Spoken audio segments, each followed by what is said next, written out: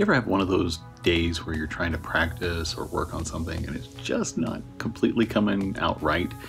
Because, you know, if you're working on digital stuff, your computer's messing with you, or something's just not coming together or whatever. So today's piece is kind of that. I originally was painting, trying to do something like with the Northern Lights or something like that, and the computer started messing up and lagging and having all sorts of issues. So then I just started playing and came up with this little concept sketch thing. So anyway, not my greatest piece, but you know, it's a practice piece. It keeps me moving. So how are you going to keep moving today? How are you going to keep pushing yourself to develop those skills and go to that next level? So that's kind of what this was about. This is Rebelle 3. And you know, it was still fun, but it was just kind of an aggravating process because it just, like I said, the computer was lagging and everything else. And so it's almost like everything was conspiring against me. Even the video recording software that I use was doing weird things every time I'd use it. So yeah, so it almost just wasn't meant to be, but by golly, I'm getting something up on here. So hope you enjoy it. Comments below, let me know what you think, and come on over to our Facebook page. Thanks so much. So here we go. This is sped up, obviously, and what I started doing was laying in the background for the water that I wanted to have, because I knew I wanted to have, originally the thought was have water and have kind of an ocean scene with maybe some rocks in the middle or something like that. Oh, by the way, when it turns blue there, that's showing the water that's on there, so I can see it better. So laying in some random shapes and color to let it kind of bleed together, and then from there I was going to add in the sky and get it going. So what I've done here is just smearing in using the blending brush and watercolor spatter to get all these different shades and colors and stuff. And I really like the effect that it can give you.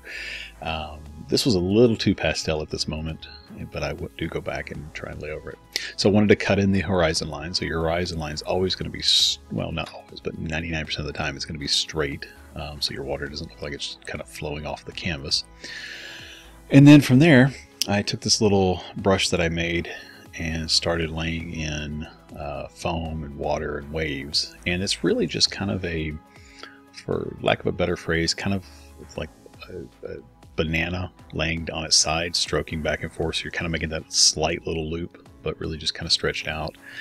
And the more relaxed and calm the water is, the more stretched out those are, and that kind of gives you that. But you can see that what I painted underneath gives that real good foundation for these wave-like patterns and stuff to go in there. And then again, just grabbing the color from the background and using that to lay in all the different foam and everything else. And again, this was never meant to be a super finished piece. It's just me practicing and trying to work with different techniques. And part of what I've noticed too, for when you're trying to get that watery look, is changing the tilt on the upper right. So you can see I changed it to about 7 or 8 o'clock from where it had been about 3 or 4 o'clock on the dial there. So it just gets it to flow back and forth and kind of gives it that natural look. So that's what I'm doing here, and then throwing in some greens and the like. And then I just trying to get that breakup of the lighting and trying to pull in the look of the water reflecting. So then it was onto the sky. So similar concept, throwing in color from the base. I started using the airbrush tool, and it's almost like an aerosol can, and using it to throw in here. You don't get as much flow with this because it's the way it's designed. But then I can go back over it with the blending tool and the like, and really kind of shape it out and flesh it out. But you can see how I'm kind of reflecting the colors from the water up into the sky, whereas usually I'll start with the sky and then reflect it in the waters, but I really wanted to start with the water this time. And trying to get that feel for it and the look and the kind of the atmosphere. And then checking the water. Whenever it goes that light blue, that's what that is. It's just me checking the water to see what's wet and what's not. And actually, there's one spot here later on where I forgot that I had it on wet canvas, but then again my computer screwed up and I couldn't undo what I was doing, so I just had to go back and paint over it, which was much more realistic, I guess, for real world media. So here I decided I wanted to put in some northern lights and have them be like blues and yellows and that kind of stuff. So and then just let it start flowing upward. I changed the tilt towards going to the top of the canvas about 12 o'clock, and then just started blending it using the blending tool to really soften it out and let it get that flow of disappearing. And as I was doing so, I realized, oh yeah, there's a giant streak behind it that's there. But my computer was being so laggy, and is that a real word? Anyway, it was lagging so much that I couldn't tell that streak that at the top quarter of the canvas was from the sky. It looked like it was actually coming from this layer, and for a little bit it was confusing me. I was like, well, how did that get there? But I couldn't get it to it completely locked up. I've actually cut it out. There's about 15 minutes of where it just locked up. The recording locked up. It just kept recording. It wouldn't pause. The system locked up, and so I just was like, okay, I'll try and wait it out. And then I realized, oh, okay, so that's from the background, and started going in and really softening that. So see, I got it here where I wanted, and I was trying to undo something here in a second, and it's actually going to take all of this and go away and go back to a previous step that it had been. So I'm really going to stop using the undo, I think. So, but it'll jump back several steps, and then of course putting the reflected light in on the water, so it kind of all starts pulling together. And that is one of the things you need to pay attention to as you're working a painting.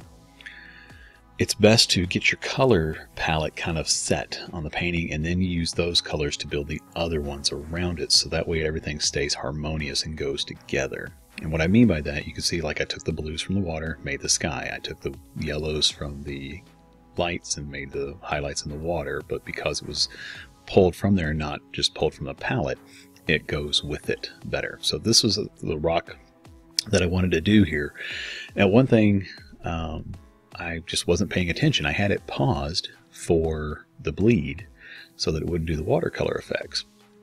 I didn't realize that. I wasn't even paying attention to it because I was so distracted with all the other issues I was having on the computer that I just didn't notice it, and was going along and painting it and getting kind of some of the textures I liked and some of the look, but not realizing at the same time I was loading this up with virtual water all over it.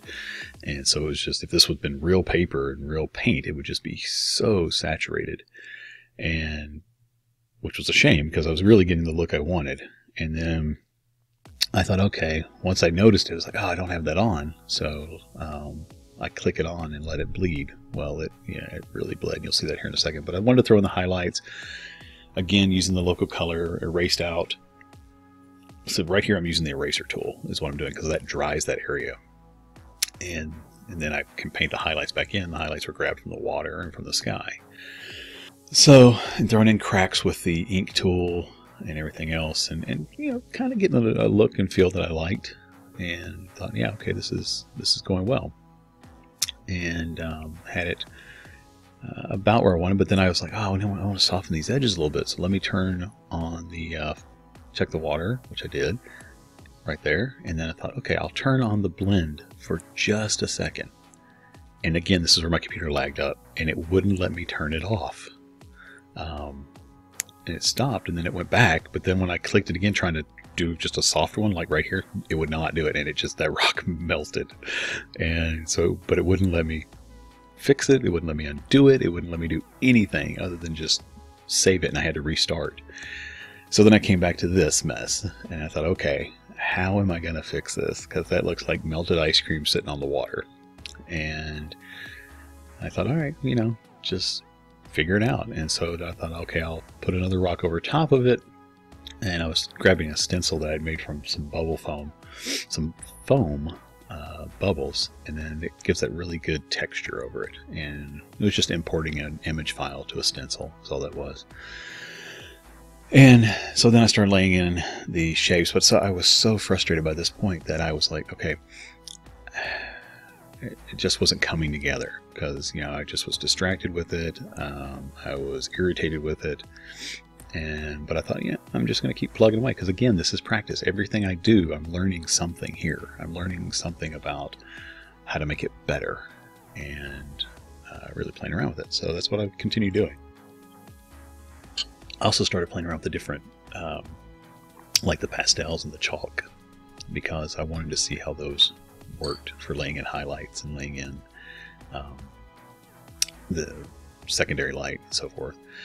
Again, I think I like Art Rage better for this. It's more responsive, and because with this, the pressure sensitivity, I think it's over calculating, so it doesn't, it's like it responds to the pressure, but then it's like it responds to all of it real quick instead of just subtle. So then I thought, okay, I'm just gonna throw in some fog, add a little bit of eeriness to it, a little bit of atmosphere. And I realized too, as I was doing that, I was like, kind of cool to have. I mean, it's so plain Jane. I want to put something there. And I thought, well, what if like this figure was sitting there, you know, just kind of like posed, ready to almost attack or kind of thing. And so then I thought, all right, I'll throw in a silhouette and take a look at it and just kind of play around with that and see what it looks like. And I kind of liked it and thought, okay, so what can I do next to really do it? And I thought, I'm gonna add some wings. I think it would just be kind of cool with this winged creature sitting out there. So then I grabbed that brush again and started playing it, and I really liked how this brush worked. It was just working perfect for some of the effects that I wanted. Again, a learning experience, you know, just having it play out on here and then hitting dry and then painting it and then drying it and painting it. I learned something really great here. This whole painting was worth some of the lessons I learned from just throwing in those rough wings.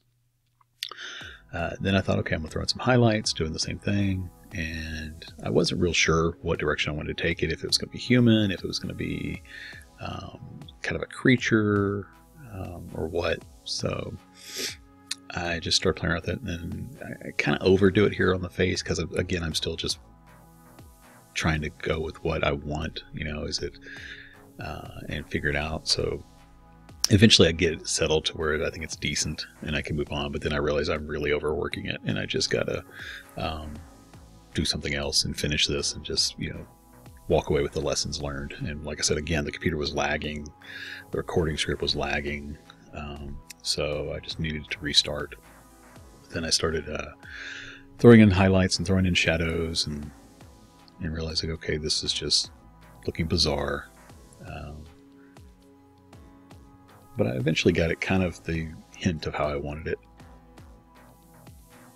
That's another thing I'm getting used to there, the drawing the straight line using the tool for Rebelle. It's kind of different. I like being able to, just like in other programs, I can hold control in Art Rage and draw a straight line. In Photoshop, you can just, you know, touch it and then go out to where you want, and then click shift and tap it and it'll draw a straight line. So getting used to Rebelle's straight line. Then I thought, you know, spear and everything else, and then kind of got to the point where I was like, okay, I think this is finished. Maybe throw a little extra fog in to give it a little bit more atmosphere. And then I was just like, you know, my computer's still lagging, it's still doing the stuff, I'm done. And so that's what I came up with. And like I said, just a practice piece to keep pushing through stuff. So I hope you enjoyed it. I hope you got something out of it.